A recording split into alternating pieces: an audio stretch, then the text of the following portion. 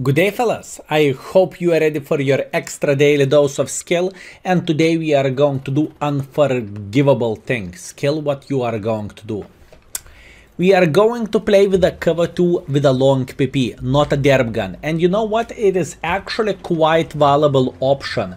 Also, I want to quickly mention index page, fellas. KV-2 is rated as a good tank and KV-2R is rated as a playable tank. For one particular reason, because it's not making that much credits and it's not worth that much as a tank. And you know the drill in the index page: equipment setup, and obviously field modifications and so on. You know what you can find there. Also, speaking about the KV-2 long PP, it can be a very valuable option speaking about marking the tank, because RNG is very unforgiving for a tanks who has the long derp guns, right? Or I suppose to say for a tanks who has a derp guns, right? RNG can be extremely unforgiving, and tanks like this, right? It can be even better option for you to mark it with a more accurate gun overall, right? And I know the very first shot we missed with this tank, but it doesn't really matter, fellas. This is only the very first shot, and believe me, we can make this tank work, and we will try to make this tank work. So first things first, I really want to spot enemies who are playing over there, right? And I will try to work my ass off in order to do so. And I believe everything should work very well. In this kind of situation, maybe derp gun could be even a better option, honestly, because probably we would one-shot this guy and it would be a game over for him. But it's okay, fellas, relax, take it easy, and this guy decided to make a bit of pressure like this. That's fine. Look, we have all time in the world of tanks, and all we need to do, we need to wait until enemies are going to make a mistake and until they are going to get spotted. And for example, with a derp gun, to hit pixel shot like this, it is not so simple, fellas. It is not that easy, and it is not simple whatsoever. Meanwhile, our main goal is to punish this P43 every single time whenever he is making one or another stupidity. And believe me, stupidity he makes. This is a very good stuff, fellas. So, going back to the same bush once again, and we are doing the same stuff. We are just waiting until he is going to make a mistake, trying to go for a blind shot like so. Unfortunately, we are not hitting him, but it is completely fine. And luckily for us, we are not getting spotted, which is amazing. So, what do we want to do now? We want to get a bit involved in this situation, right? I think we can try to make a bit of pressure for people who are playing here, especially whenever we have plenty of the snipers in the enemy side of the map, and this is looking pretty good. Meanwhile, even though I know, fellas, I know enemy artists can be annoying. Even though enemy artists are going to try to beat the living crap out of us, this is not looking that horrible as you might think it is. It is truly not that horrible. Once again, another shot by the enemy art. Yikes. I am feeling like it is Armageddon, my friends. And to be fair with you, it doesn't really matter what kind of gun we would use in this situation. This is just two broken artists in a way, bursting us once in 10 seconds or once in 8 seconds. It doesn't really matter what we would do, we would still take one for the team. But once again, we are not going to give up. In fact, we are going to be brave, and we are brave, fellas. We need to try to face hug this rock here, and hopefully, fellas, it will work just fine for us. Meanwhile, I don't really think I should be spotted at this point, and I want to eliminate this P43 bis from the game. P43 bis is dead, that's good, and once again, that Fava is showing the dominance over us, don't you think so? Look at those long-range shots. I don't really think it is working that badly for us, fellas. I think those long-range shots, in fact, we are hitting those long-range shots just because we are using this long gun.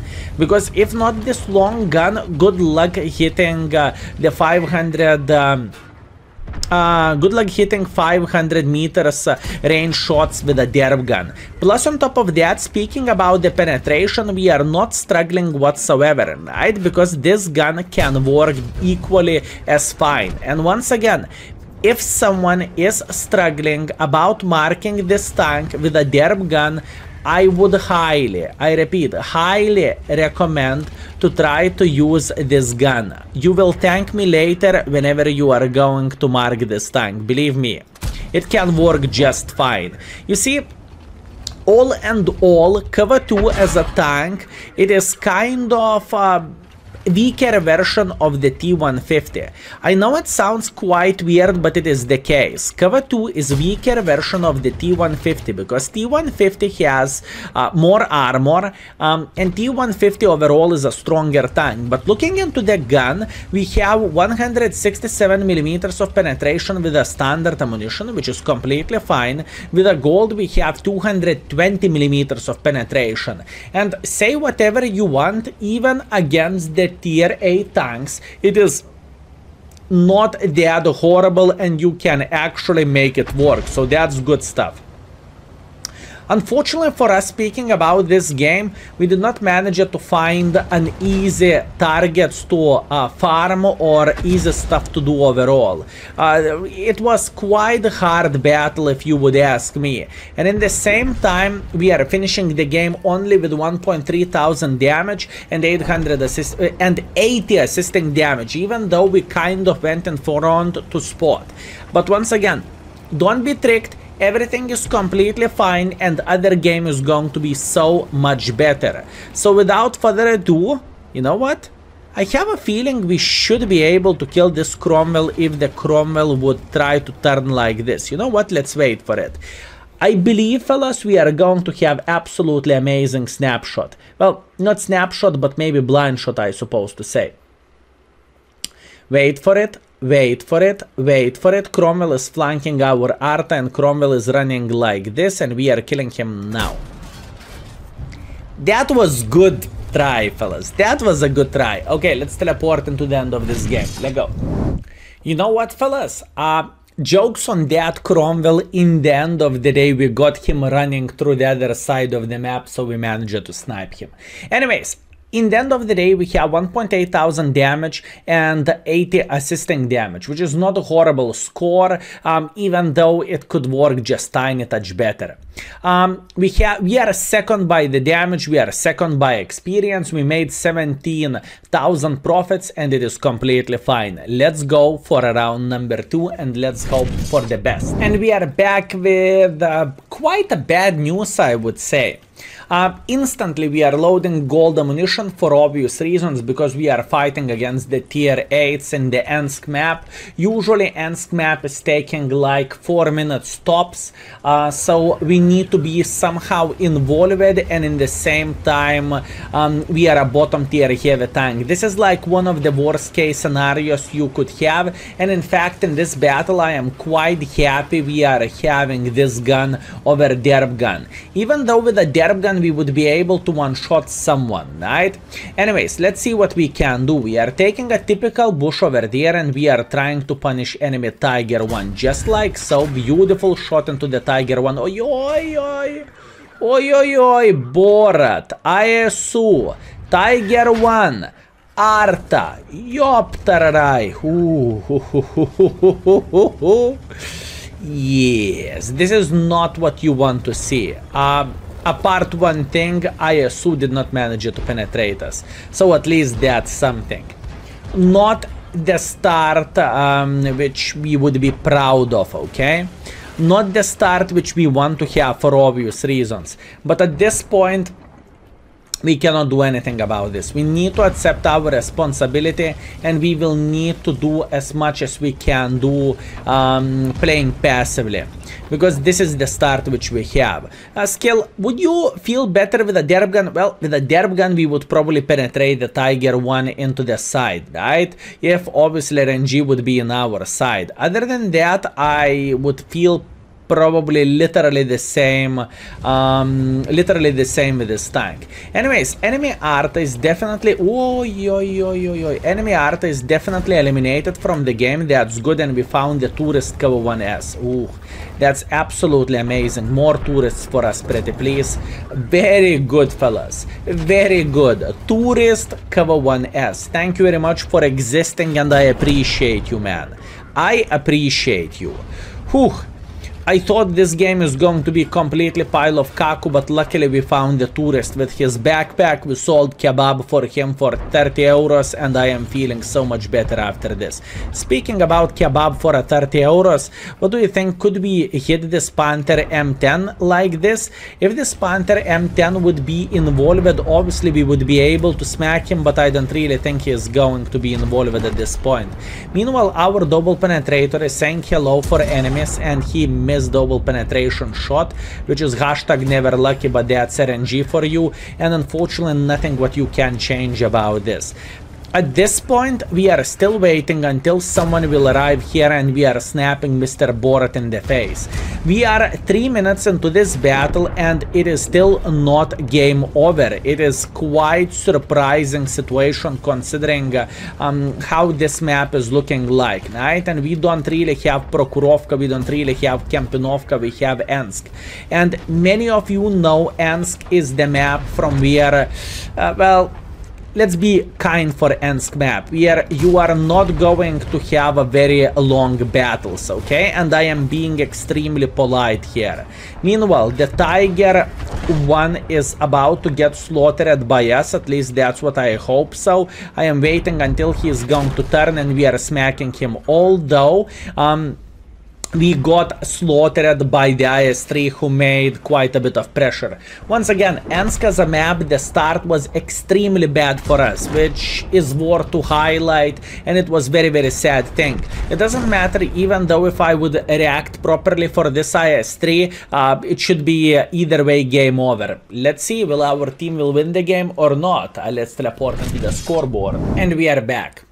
Unfortunately, we are not winning this game, but nothing what we can change there. So what do we have? We have 1,600 damage, 300 assisting damage, and funny fact, for being a bottom tier to be second on the damage and the first by experience, I would say it was a good go. All in all, we made 11,000 credits, and it was completely fine considering how bad things could go for us. Let's go for round number 3. And we are back with round number 3. Okay, looks like this is looking so much better than the previous battle. We have Lakeville and counter battle against the tier 7, so at least it is not getting farmed by the tier 8s, right? Although our Soviet still did a great job in the previous battle. And once again, this gun is your choice, right? You can go with a Derp gun and you can do well, and especially if you are playing for Mark of Excellency and you are getting frustrated with a Derp gun, you are using this gun. In fact, in Russian server when I was playing with this tank, if I'm not mistaken, I already did KV-2, I was using the long PP, because Derp gun was simply unreliable, and one battle you are doing 4,000 and in 3 next games you are doing 200 just because you cannot penetrate Kaku and the RNG is against you, which is very important thing to highlight if you would ask me. So how we are going to play this game? We are going to take this broken position over there because it is literally the best position to play. The thing is, you have an extremely, I repeat, extremely nice angles, and knocking this tree just like so, you are able to hide even heavy tank in this position. And all we need to do, we need to aim our shots fully, and we are going to punish every single gentleman playing here. Is it Cromwell, or is it T150, or is it IS? It doesn't really matter. If they are going to make some pressure in front, we are going to be able to smack them. Obviously, what we need to keep in mind, there is a Ferrari who is sitting here, right? So if Ferrari would peek sideways, he would be able to spot us. And this is very important thing to say. Speaking about important things to say, aim for T150 and simply smack T150 in the face if he is going to do do something silly, right? Once again, he's thinking about peeking, and I think we had a pixel from where we could hit him here, right? Once again, everything is fine. We have all time in the World of Tanks. And speaking about having all time in the World of Tanks, open your eyes and you can see you can hit people who are trying to join like so, right? Once again, all we need to do, we need to try to punish enemies whenever they are going to do silly goose decision. Beautiful peek from the T150, obviously not for his play but for our score, right? And this is what we need to do. Now, considering if we would play with a Derp gun, we could penetrate him maybe with a Derp gun for 700 alpha damage, but once again, it is could be, would be, maybe, I don't know, would I be able to, blah blah blah blah blah. You get the point what I'm saying. It is not clear, so sometimes it is so much better to take something small in your hand instead of looking for a bear in the middle of the forest, don't you think so? So look at this, everything is looking alright, and plus on top of that, keep this in mind, I'm not spamming the full gold yet. Eventually I am going to load the gold ammunition, and whenever I will load the gold ammunition, we should be able to shred those tanks like hot knife through the butter. And in fact, at this point we have the gold loaded, so look at this beauty, fellas, and kaboom, like nothing. Minus 300 damage for the T150, which is not very enjoyable for him. Obviously, we are hitting the IS, kaboom, another 300 in the face, and this is what we want to see. This is how we want to play this battle, right? This is where KV-2 is shining with this gun, and once again, keep this in mind, T150 is more powerful tank, but even though it is way more powerful tank, remember you have an option to play with mini T150 AK KV-2 with this gun, and it works just fine. All you need to do, you need to aim your shots and you are going to be completely Gucci, fellas. Now, speaking about the Gucci, I believe I don't really need to say enemies do not really have a chance to win this game, and all I need to beg for, all I need to expect for our team to stop capping the base. This would be absolutely amazing, and this would be very, very good, but you know, a lot of things are depending on our team, because if our team will say nope, I'm capping the base, that means our team is capping the base, and that's it. At this point, I am going to leave the cap circle like this, and I will try to go next to the rock in order to get a bit of the assisting damage for obvious reasons, right? Type 58 is spotted sideways. I don't really care about him that much, but what I care about Ikea. Ikea is getting spotted, so we should be able to do some damage, and we should be able to spot a bit more, right? Which is very, very important thing to say. Once again, relax, take it easy. We have all time in the World of Tanks, and all we need to do, we need to wait until this IKEA will get spotted. At this point, I am hoping our Vaza will go in front and he will try to spot him. But you know, a lot of things are depending on how brave our Vaza is. Meanwhile, our team is about to capture the base, which is not ideal option for us, but this is what we have. And yeah, the game where we actually have a potential to do so much more than 1.8 thousand, we are getting slaughtered like so. Well, slaughtered maybe is not the right word. Our team simply decided to cap the base, and we can't save this. Anyways, speaking about the expectation values for this tank, expectation values is 1.7 thousand to get Mark of Excellence, right? At least at the time whenever I am recording the video, and looks like it's not fluctuating that much. So in the end of the day, looking into our score, I think we just played for a third Mark of Excellence level. Anyways, 1.8 thousand damage, 200 assisting damage. We are first by experience, first by the damage. We broke even, in fact, we made 14,000 credits, and all our performance is 1.7 thousand damage and 200 assisting damage. So what we have done here, fellas, we played for just a bit more than third Mark of Excellence level, and in the same time, what is very important thing to say, of how the things went for us. We played pretty consistently, and with a Derp gun it is not the case. Look at this performance, 1.8 thousand, after that we had pretty much 2,000, and then we had 2,000 once again. Consistency was over the roof, and for Mark of Excellence this is what you need to do. So fellas, thank you very much for watching. I hope you had a great time and I hope you enjoyed yourself, and see you very soon. Skill is out for today. Peace.